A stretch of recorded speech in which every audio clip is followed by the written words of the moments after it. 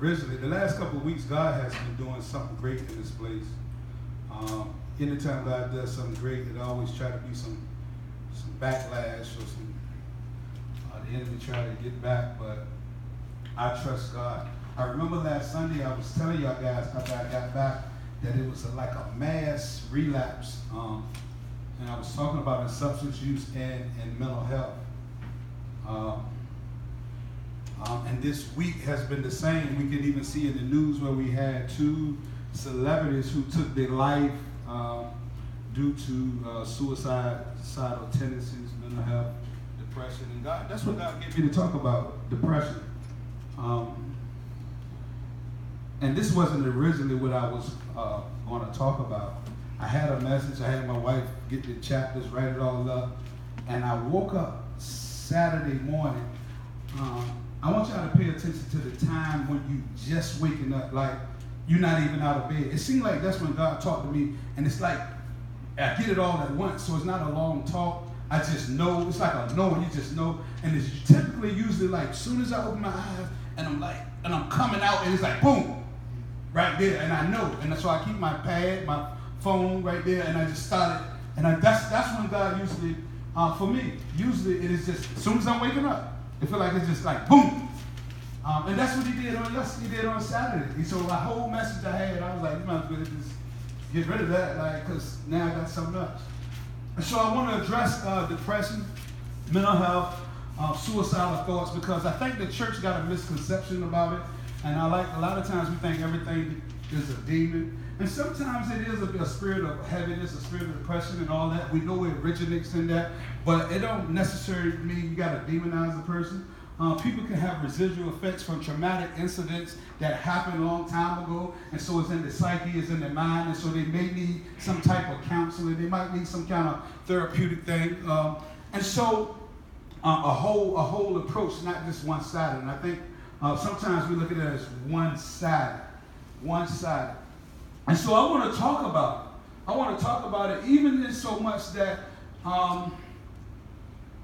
On Wednesday, I was leaving work, and I got a call from my sister, who she's about 30, 32, something like that. And I raised her. I brought her here. I put her in school. My mom get cussed, and I couldn't even understand. I can't take it no more. I can't do it. Where you at? And she was just in the middle of traffic, and she couldn't do it no more. I can't do it. And I couldn't, where you at? So I had to find her. And I found her. And it was at the time school was letting out. And so her daughter was she couldn't drive. Couldn't do nothing. The weight of whatever was going on had took a toll of her, and she just paralyzed, couldn't move, just crying, sitting in the car, in the parking lot when I found her. I got her to get in the car with me, and then she didn't want her daughter to see her like that, because now you feel like you're a bad mom, right? You understand, I can't do it. It's too much for me. I don't want to be like this. It didn't used to be like this. How did I get like this? Why is it happening to me? And my baby keeps saying this, and I treat my baby bad, and I don't want to treat my baby bad. And she shouldn't have to go through my crying moments and my sad moments she shouldn't even have to see that. And so all these things going in her mind, and so I get in the car, and then she said, take me to your house, because I want her to see me. So I took her to my house. Then I went to the school to get my niece, and I got her, and I was able to, talk to her. Our house is a house of peace. God resides in my house. I'm going to tell you, my house is calm, and there's no chaos, and none of that. And so she was there for a long time until she was able to, be okay. My niece was there. She was praying. It's a family atmosphere. My dad came. We don't have much family, but my dad came over. And we just was there. And it's like, it's okay. It's okay. It's okay to say you're not okay. It's okay to say I'm not all right now. And I think a lot of times, even in Christendom, we don't want to admit that we're not okay. So we got to fake like we okay. We got to act like we okay. But I'm going to talk about this thing today, and I'm going to show you in the Bible where there have been great people of God that did many things and been suicidal. Yeah. This is a topic that we typically stay away from. But I want to address this thing because I don't want you to think that you're alone. Everybody, one thing about it is that everybody thinks that nobody understands. When reality is most of us in here has been through it or going through it right now. Mm-hmm. Yeah. Huh? Let's talk about it. Right? Right? And even on that same day, this how that same day, that's going on. So she tell me, my son's wife called her, my son's same thing. And so now my dad comes. So now I got to go pick him up because of his mental health that wasn't like that, but the traumatic incidents I played a part in it too. His mom, we getting high, whatever. I leave, and then he's suffering. He's getting burnt by stem, whatever. No light, something, whatever. And now it's all coming back to haunt him. His got triggered by he just grown, smelled some coke, remind him of boom, and bent he back. Now he all jacked up. Quick work, just, and so I'm like, man. And I told you that it's been a week of heaviness and it's been a week of mass, everybody kind of breaking down. And people get embarrassed and ashamed about breaking down. Then they stop showing up. It's okay to break down. If you have a break, it's okay to say, I'm having a breakdown, I'm going through. You don't got to be embarrassed. And you're still in God. Good God Almighty. You're still in God, and God still loves you. Even in your brokenness, right? Amen. Is that the truth, right? Yeah. Some stuff is chemically imbalanced. It's in the brain. It's a variety of things that happen. You don't have to take it out on yourself. But you should have somebody that you can reach out to, right? Mm-hmm. Right? Yeah. Y'all scared to talk about this? Are y'all scared to talk about this? Let's talk about this. Because the church try to skate around it. And they act like you got a problem, and they got more problems than you got. Right? And then when they come, you go talk to them, they be like, he crazy. And they say, I got pastors calling me to tell me to talk to somebody else. Now, even like you, I ain't mean, but like another pastor called me to get with you. Like, how the foolish is that? Yeah. Wow. He a better fit over there. You know what the kind of foolishness is that? You don't know God like I know God? You can't help that man? I don't care if you ain't never been in prison. You've been in trouble before. You've been lost. You've been in sin before. You can say you've never been in sin before. You don't know how to identify being disconnected from God. What are you talking about, man? Pastors call me dropping people off at. That's crazy. Happen all the time. Just drop people off at. Don't want to counsel marriages, go talk to him. Tired of dealing with you. Tired of dealing with us. I'm tired of the phonies. I'm tired of it. I'm tired of it. I'm tired of it. And I'm saying in this place, it's okay to say you're not okay. You don't have to put a fake smile on for me. Because guess what? Some days I'm not okay. I'm not okay some days. It's that the day that my sister called me, I was crying like a baby. I seen her from a distance, sitting in the car, and I could see she was all to pieces. I was crying like a baby. By the time I got to her, I got myself together, but I was crying like a baby. You know why? Because she asked me questions. Why I gotta be like this? Why this gotta happen to me? I don't want to be like this. I don't want to be the crazy girl. That's what she said. I don't want to be the crazy girl. I don't want to be known for being crazy. I don't want to be searching, drug seeking because I feel this way. Because that's what happened, right? Because now we're searching for the feeling and trying to make it go away. And so now we're searching for drugs. I was crying like a baby. Because guess what? No amount of money can help that. You right here in front, and I can't do nothing for you, baby. I can't do nothing for you. Do you know what it feels like to have one of your kids or your grandbabies right in front of you, and they saying I'm hurting, and you can't do nothing to either hurt your husband, your wife? You can't do nothing. Do you understand how that feels to be hopeless, and you can't even help the ones you love?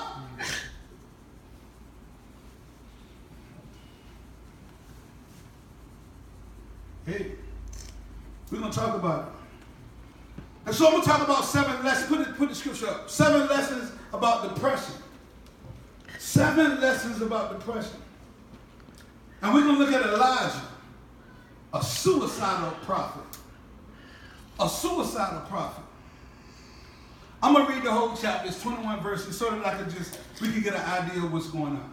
And it says, and Ahab told Jezebel all that Elijah had done. and withal how he had slain all the prophets with the sword. Then Jezebel sent a messenger to Elijah, saying, so let the gods do to me, and more also, if I make not thy life as the life of the one of them by tomorrow about this time. Excuse me. Verse 3 says, and he saw that, he arose and went for his life, and came to Beersheba, which belonged to Judah, and left his servants there. But he himself went a day's journey into the wilderness, and came and sat down under a juniper tree. And he requested for himself that he may what? Die. That he may die, and said, it is enough. Have you ever said, enough is enough? Have you ever went through fight after fight after fight, and you're trying to do right, and you're trying to get right, and you can't right, and you say, God, that's enough. He says, enough. I don't want to be like this, but I'm like this. God, that's enough. I'm working for you. I've done a whole lot of things, but people still coming after me. It's enough, God. That's enough. It's enough. He said, now, oh Lord, take away my life, for I am not better than my fathers. And as he lay and slept under the juniper tree, behold, then an angel touched him and said unto him, arise, and he looked, and behold, there was a cake baking under coals, and a cruse of water at his head. A cruse of water at his head, and he did eat and drink, and laid him down again. And the angel of the Lord came again the second time, and touched him, and said, arise and eat, because the journey is too great for thee.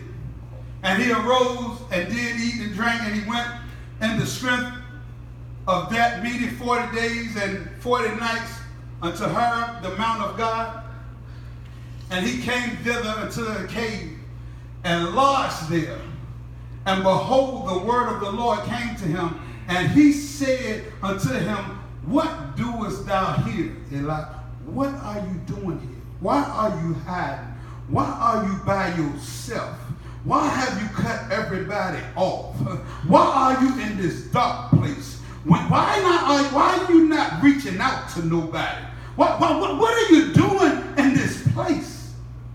And he said, I have been very jealous for the Lord God of hosts, for the children of Israel have forsaken thy covenant, thrown down thy altars, and slain thy prophets with the sword. And I only am left, and they seek my life to take it. And he said, look, only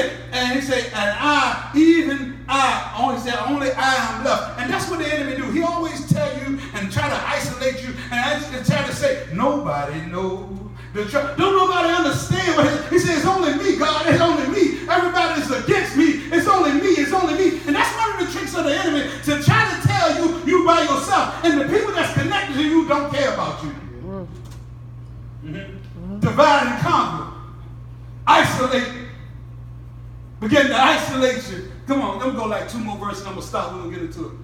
And he said, go forth and stand upon the mount before the Lord. And behold, the Lord passed by, and a great and a strong wind rent the mountains and brake in pieces the rocks before the Lord. But the Lord was not in the wind, and after the wind, an earthquake. But the Lord was not in the earthquake, and after the earthquake, a fire. But the Lord was not in the fire, and after the fire, a still small voice. I think I got to go back to 17. Keep going. And it was so. And Elijah heard it, and he wrapped his face in his mantle, and went up and stood and entered in the cave. And behold, there came a voice unto him and said, why doest thou here, Elijah? And he said, I have been very jealous of the Lord. It seemed like a repeated conversation of hosts, because the children of Israel have forsaken thy covenant, thrown down thy altars, and slain thy prophets with the sword, and only I am left, and they seek my life to take it away. And the Lord said unto him, go return on thy way to the wilderness of Damascus, and when thou comest into Hazael to be king of Syria, and Jehu the son of Nimshi shalt thou anoint to be king over Israel, and Elijah the son of Shaphat and Abimelech, shalt thou anoint to be prophet in thy room. And it came to pass that he that escaped the sword of Hazar shall Jehu slay, and him that escaped from the sword of Jehu shall Elisha slay. I'm gonna stop right there. And so I want to use this story as a canvas to talk about depression, to point out 7 things, 7 lessons that we can learn from depression. And we know that Elijah was a powerful man of God. He was a prophet of God. He wasn't a joke. Some of his accolades include raising a widow's son from the dead. He raised a widow's son from the dead. He spoke out against the tyranny of the monarchy. God fed him by ravens. God fed him in the wilderness by ravens. He beat a horse on a race foot. This is a man that had great accolades in God, that did big things in God, and still you find himself in depression. Huh? And so you see, and you say, well, let me go back to verse 4. Let's read verse 4. Look at this say. He said, but he himself went a day's journey and went into the wilderness and came and sat down on a juniper tree, and he requested for himself that he might die, and said, it is enough. Now, O Lord, take away my life, for I am not better than my fathers. And so that sounds like it's suicidal to me. Do it seem like it to y'all? Mm-hmm. It seemed like he was giving up. It seemed like all hope is gone. Even after he had been to the mountaintop and he had seen what God had done, and God had used him to raise dead, to beat horses. God had used him for magnificent things, but still he found his place in depression and alone, and going in the wilderness in a dry place, disconnected from the people of God. He found himself hiding when he knew that the power of God worked. Yes. Mm-hmm. He still found himself hiding because of Jezebel. That's a whole nother story. But he found himself hiding, and he knew the power of God. He knew the strength of God. He knew what God do, but he still found himself in a moment of depression when he don't even want to live. When he said it's too much for me. Sometimes it's too much. Sometimes it's too much. It's okay to realize and come to the realization it's too much. I got kids, I got grandbabies, I got work, I got church, and it's too much. It's too much. I'm trying to help everybody out, and I can't even help myself out. I'm going through my own go-through, and I got to help somebody else. It's enough. God, it's enough. It's enough. And so we see that we can find our place in here, no matter how much God you got, no matter how much he used, no matter how anointed you are, you still can find yourself in a place where you're sad and you're lonely and you feel disconnected and you're depressed and you want to give up. Huh? Hey, that's the real message. That's the real message. And even when we look in the Bible, it was multiple people. We look at Moses, David, you can look at Job, you can look at Judas, you can look at Samson, you can look at Saul, you can look at multiple people and see that they wanted to give up. And they were saying, it's enough, I want to go, I want to leave, I'm tired, that's enough. And so it's okay. It's okay. This is number 1. Depression can often come after big achievements. Depression, number 1 is, depression can come after you accomplish something big. After you obtain something. After you start feeling good about yourself. Depression got a way of trying to creep in. They call that a mountain experience. A lot of times it's a hard transition from a mountain experience to a valley experience. And so then you begin to question God. God, I just was up here and everything was good. I felt good. I was hearing everything you were saying. Everything was working. God, how I get down there? Yeah. How I get down there? How I get down there? And so sometimes it's after the biggest highlights of your career or what you're doing in God. It say, here's what happened just a few hours before he was asking God to take his life. This would happen just a few hours before he was in that place. He prayed for rain, and it came down after a 7-day drought. This just hours. He prayed, and it rained. Can you imagine praying and it rained after a drought? You know God with you. You know God used you. That was just hours. He had just called down an extra fire from heaven. He called down fire from heaven to burn up those idols. Just hours before that happened. The nation of Israel had turned back to God. Everything seemed to be going right. He had just taken out 850 pagan prophets in the showdown. He got a Jedi speed when he outran a king's chariot. He outran the horse under the power and the anointing of God. And so we can say things were going well for him. Things was going well. Yet all it took was a threat from Queen Jezebel to send him shaking, fleeing, and fearing for his life and feeling suicidal. All it took is a threat from Jezebel. A threat. I mean, he ain't even hurt. He ain't even get attacked. He just somebody sent a bad word or sent a bad bone, and then it destroyed all that he had already accomplished by somebody speaking something.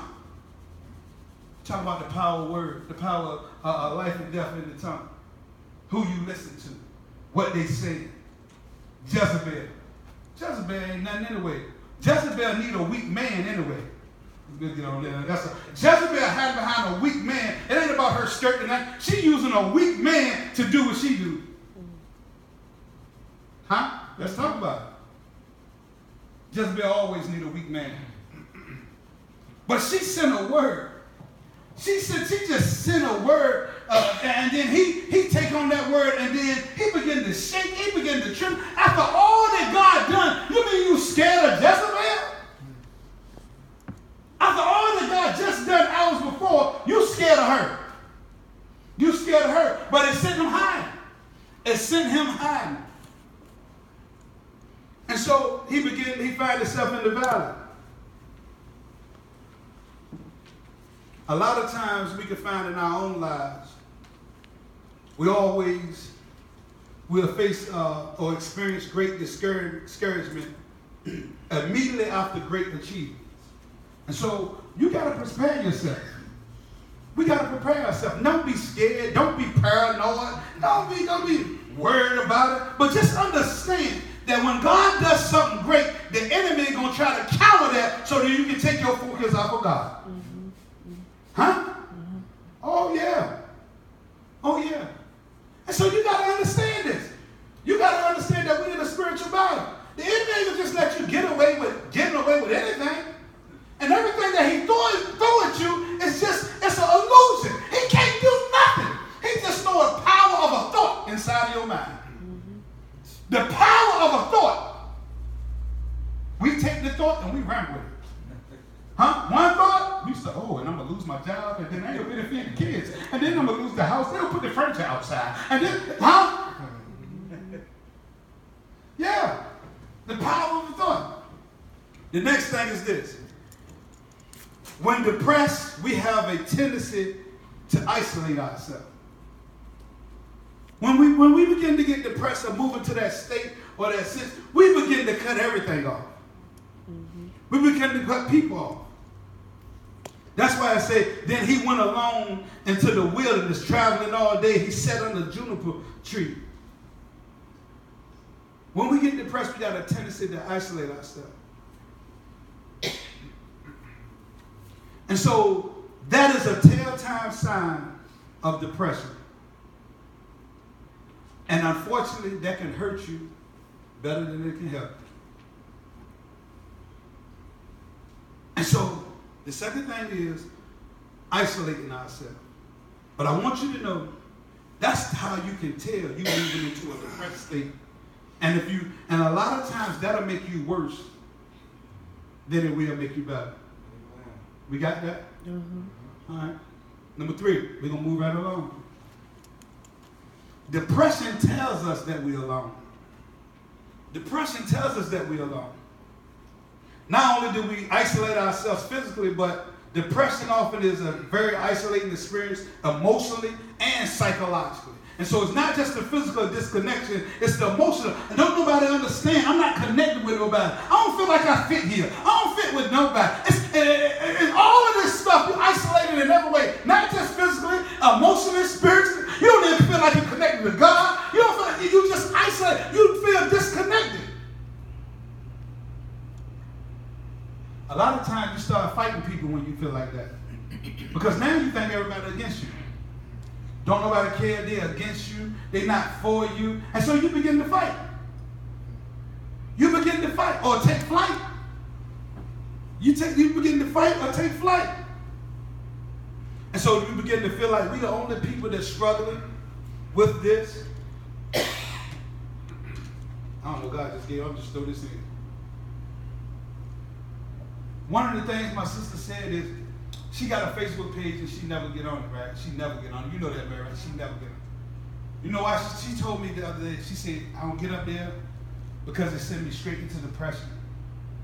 She don't even, people, if she know what, she take on, it activate her mental health.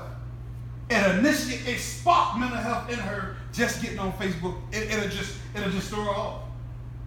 Just looking at the problems of people, the news, and listening to everybody bring it set her off. It just set her off. Thinking people talking about you. All kind of stuff. That's what she told me. One thing I'm going to tell you, and this guy, I'm going to tell you, if you ever get in that state, stay off Facebook. Mm-hmm. Stay off Facebook. Yeah. Stay off Facebook. Or you will set yourself up. You will set yourself up. And so Kings 19:10 say this, I have zealously served the Lord God Almighty, but the people of Israel have broken their covenant with you, torn down your altars, and killed every one of you, your prophets. I am the only one left, and now they are trying to kill me too. And so listen,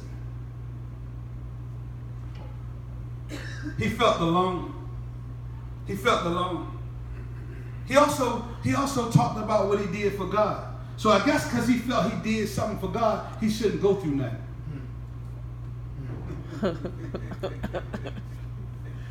I paid my tithes every week.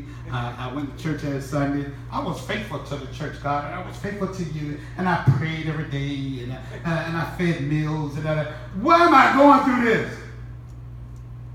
Come on, can we talk about it? Huh? We all have said it. I just said it too. Somebody lay hands on me. So, I just said it too. But what you do for God, what that got to do with the things that come in your life? As a matter of fact, a lot of times the valley experience is what gives you wisdom.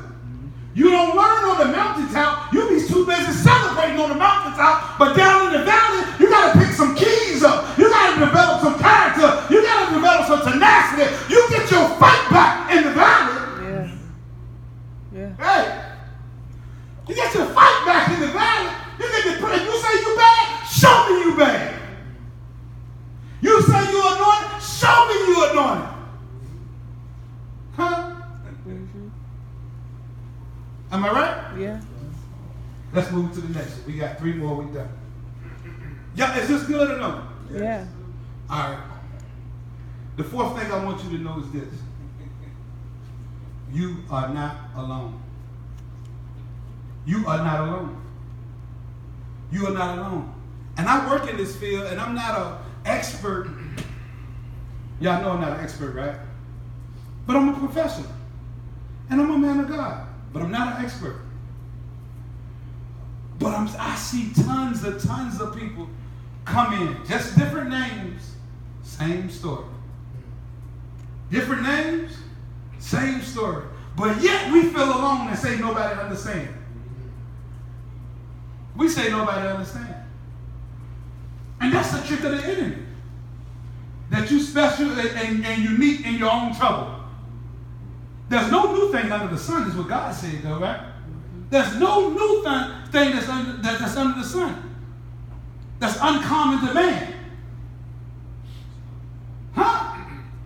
And so I want to let you know you're not alone.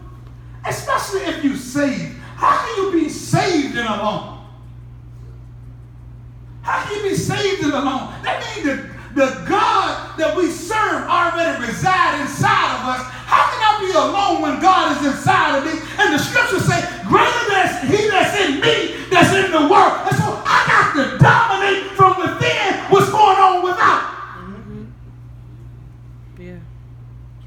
Good God Almighty.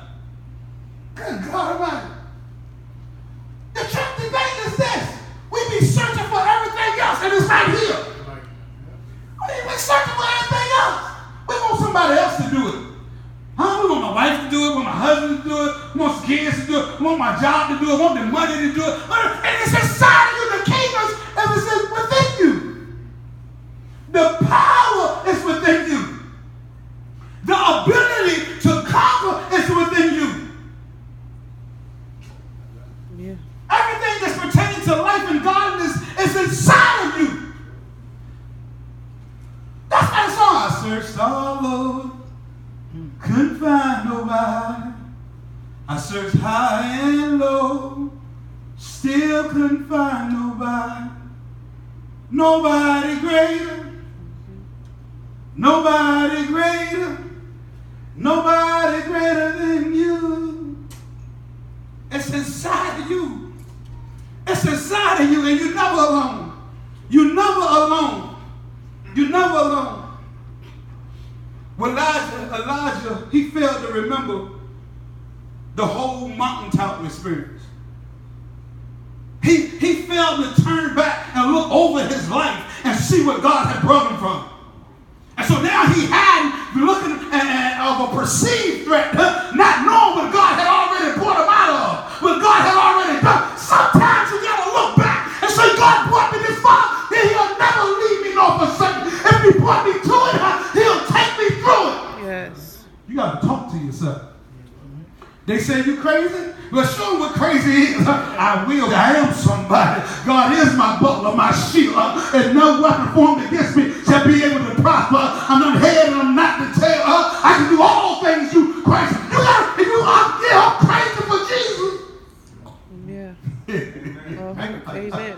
Man, never crazy. Never crazy. And so one of the things he did, he forgot to look back. And it just was moments before. What about the good times? They don't count? What about the good times? What about the good times? What about all that he done for you? What about when you were so disconnected from you and he kept you when you went through the molestation, the trauma, the beating, the neglect, all of that? What about you still here? Your mind is still here. You're still here. What about that? What about it? What about it? What about what God has done? What about what God has done? And so he failed to look back. Verse 16 and 17, God told Elijah where he would find his next apprentice, Elijah, and that there were 7,000 other people in Israel who would stand by him. Listen, God had to remind him and tell him, you're not alone. I got 7,000 more just like you. Huh? God got a tribe for you. God have a people that you should connect to. In good times, in bad times, and health. And if God is of a divine relationship, that means you need to stay in it. Yeah. That means that's who God that is connected you to protect you most times from your own self. Yeah. Most times from your own self. And so God said, I got 7,000 more. Go get with the 7,000. I ain't never running out. How can I run out? I got people that love me. I know a lot turned away, but I got some people that haven't turned away, and they love me. Mm-hmm. Then he give him his job. He said the opposition's against you because you got an assignment to do. Go find Alicia. I'm speaking to y'all. Who have you found to help?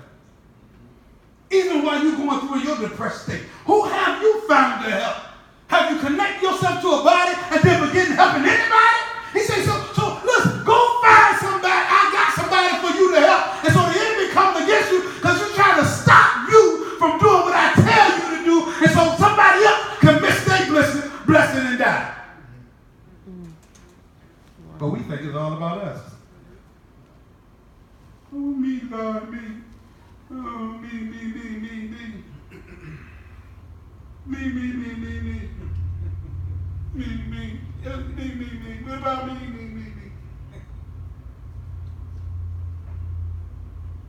God said, I saved you to reach somebody else. And you sit on me, God. If you stay like that, God can't use you. Yeah. You will be cut off because you're not producing nothing.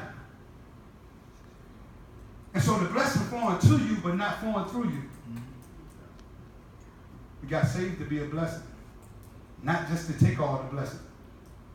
To be a blessing to somebody else. Yeah. And so he said, I got 7,000 more. Don't feel like you're alone. I got a tribe for you. I got people that's on one accord of what you, they believe in me, and you connect yourself to these people. And by the way, find somebody else to help. People always want a church title in here, right? People always want a church title. I tell them to go to anywhere on the corner where we feed us up, and they ain't going. Well, what do you mean? Oh, you just want the church title? But we going out here, you didn't want to go there. Oh, you want people to see you. That's what it is, right? Yeah, I'm telling you, all the time. People are like, oh, you want to go? I said, all right, we're going to feed this, we're going to go to the old folks' home. Huh? God didn't tell me that. Hell, they tell me. I mean, you just told me God's called you and all that. I tell you to go out there. You said, then God didn't tell you that. God didn't tell you nothing. You don't even know God. You got an emotional God. You want to do what you feel. You your own God. Everything God told me to do, I didn't even want to do in the beginning. I'm going to tell y'all that. I didn't go to the jail, speak to them. I didn't want to do it. Go do this. I didn't start a church. I didn't want to do it. I was like, for what? Like, I ain't no pastor. I want to speak. I didn't like people. Let me tell you the truth. Can I tell y'all the truth? Can I tell y'all the truth? I told people, Mary knew me like, and I was cussing, and Mary was like that. I was telling you, I ain't with no people. I ain't talking to you. Like, don't talk. Who you talking to? Like, the woman. Yeah, don't talk to me. What are you looking at, man? And he changed, and I'm like, God, you crazy. Somebody's crazy because I ain't with people. People. This is everything he told me to do. I didn't want to do it. But I submitted to him. That's why I say, not my will, but thy will be done. Mm-hmm. You can't serve God doing your own will. Doing what seems right to a man. Look, it said, look, you can do what seems right, but the ways thereof is death. You can do what you think is right, and you'll end up dying. You'll do what's right, and King's talking about people doing what's right in their own mind. And you think it's right, and you try to convince people that you're right, and there ain't nowhere in the Bible that you're right. That's a whole, I don't know how I got it. Y'all get me in trouble. Number 5, it's good to get up. Number 5, it's good to get up. You may be knocked down, but you're not knocked out. It's good to get up. Rumble, young man, rumble. Rumble, young woman, rumble. It's that righteous man fall down 7 times, but he get back up. Get back. It's good to get back up. Yes. Thank you, God. Get back up. Get back up. Get back up. Verse 5 says, and as he lay and slept under a juniper tree, behold, then an angel touched him and said unto him, arise and eat. Listen, how do you know that's depression? Because one first thing to go is your appetite. Mm-hmm. Huh? You ain't eating, you ain't sleeping good, you can't eat. You missing meals. You missing meals, you don't even know you're missing meals. You at work, you're like, you get home, you're like, man, I didn't eat today. Huh? He said, get up and eat. He says, get up and eat. Get up and eat. Now I'm going to tell you about rest. It's absolutely important to take rest and time off. We need that. If you're tired, just take the rest. Catch up on sleep. However, the number one way of prolong a low season is to stay down. You want to determine how long you're going to be depressed? Stay down. Huh? If you wanted to stop, you're going to have to make a decision to get up and stop it. Huh? So what determines how long you're going to be sleeping in the bed and cutting the lights out at night? The longer you lay down, the longer it's going to take for you to come out. And so he said, get up. Get up and eat. You said, well, my stomach don't. Well, eat a cracker or something.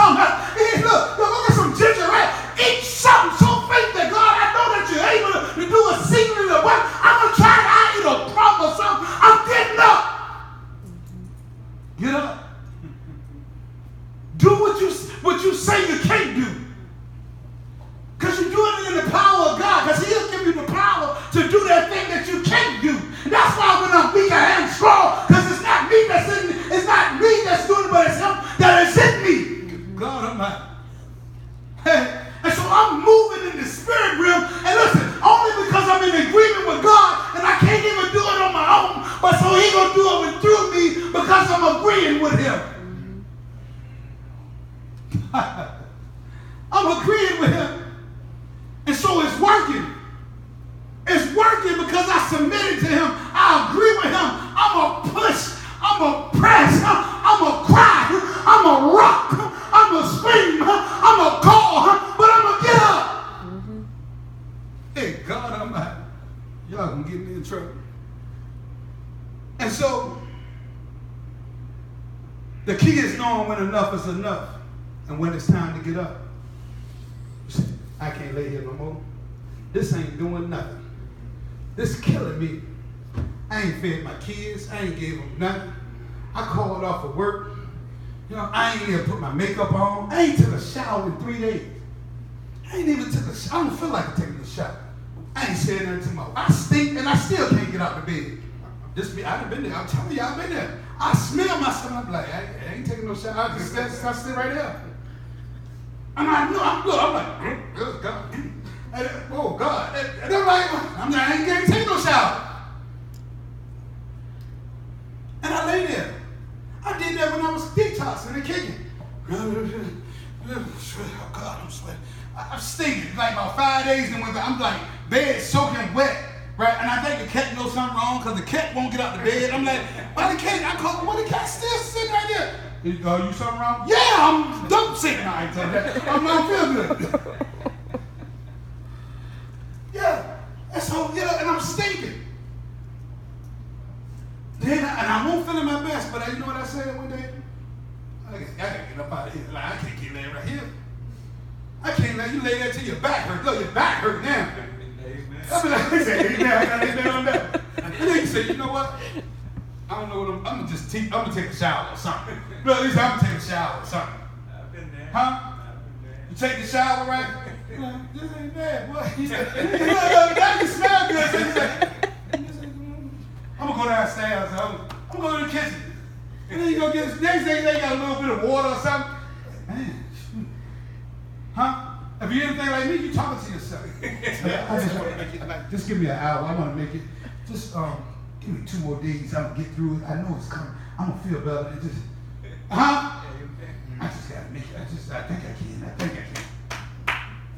Am I telling the truth? Lord, just get me through this one more thing, God. I promise. I ain't gonna do it no more.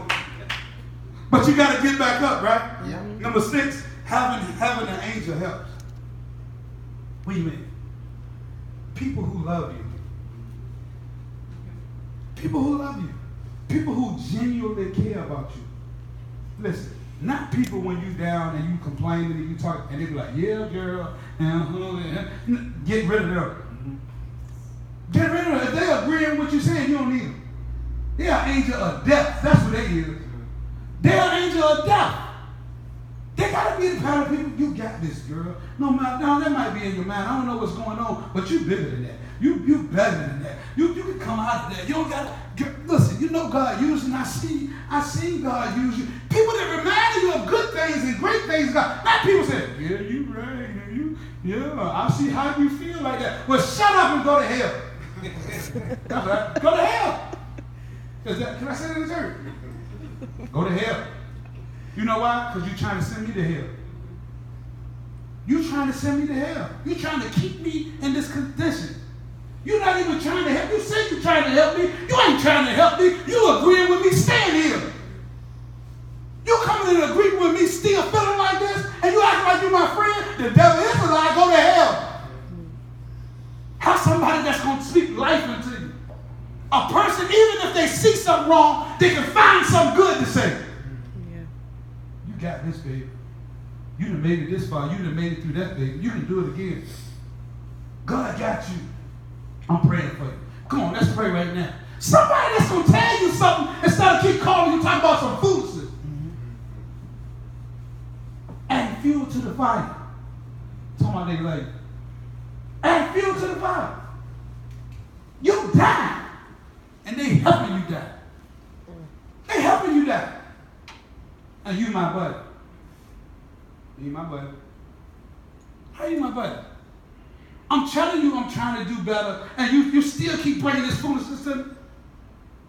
I'm telling you, like, I'm struggling. I know I look a mess, but I want to do well. Look, man, you going to keep bringing me back to this place?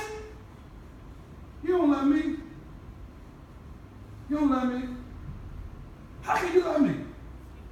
You keep bringing me. How can you love me? You love to see me sick. You love to see me depressed. You love coming to my aid because it makes you feel good about you. You using my sickness to make you feel good about you? That's sick. You sick. Go to hell. Straight to hell. Do not pass go. Don't collect $200 and bust it wide open. I know I'm going to get in trouble for this. Y'all crazy. This is the last one. I'm going to get in trouble for this. But am I right about it? I'm right about it. The last thing is this. You have a purpose. Each one of us have a purpose. God told him to connect with his people to find Elijah, and he has some more job. You got a job to do. This ain't about you just getting blessings and feeling good and showing up to church and paying tithes. That's a lot. That's about a kingdom. We on assignment. We only passing through this place. You got stuff to do. You got a book to write. You got a sermon to preach. You got a song to sing. You got something to do. You wasting time. You wasting time. And while you wasting time, people out there dying. Somebody's life depends on you, and it's inside of you. What you may say, what you may sing, what you may write, and while you sitting here depressed, you holding up their future. Good God Almighty. You holding up somebody else's future. You holding up somebody else's life. We all got a purpose. We all been created for specific things. And in the fullness of time, it's going to manifest itself. But you got to stay the course. You cannot give up. You cannot feel defeated. You got to connect with people that encourage you. Or if you even think like David encouraged himself. Mm-hmm. And so you got to have some fight inside of you. You got to have some kind of fight inside of you. When we was on that side, it wasn't nothing to pull out a knife or gun. It wasn't nothing to smack a fool her down. We was ride or die. Now we get on this side, we all weak and frail, and we ain't fighting nothing. The devil did it, and all this stuff. Shut up and win. Win. Yes. Yes. Dominate. That's the kind of people you connect to. You don't need people that's finding problems. You need people that's finding solutions. Somebody, don't tell me what you tell me to bring me problems for. Bring me a solution. How can we help this world to be a better place? How can we help our community? How can we help our church? How can we help your family? How can we help my family? Well, I ain't sitting here wasting on conversation. You keep talking about what's wrong. You wasting my time. And so we all got a purpose, right? Mm-hmm. We all got a purpose. Even in your suicidal thoughts, in your depressed days, I want you to remember that you got a purpose, that God has a plan for you. That he knew the plan, and it's not to harm you, but it's for a hope and for a future. You got greatness deep down inside of you, but you got to dig deep. In order for the treasure to be uncovered, you got to start digging. You got to start digging more and more. And you're going to go through some things. You're going to go through some valleys. You're going to go through some dips. But be of good cheer, because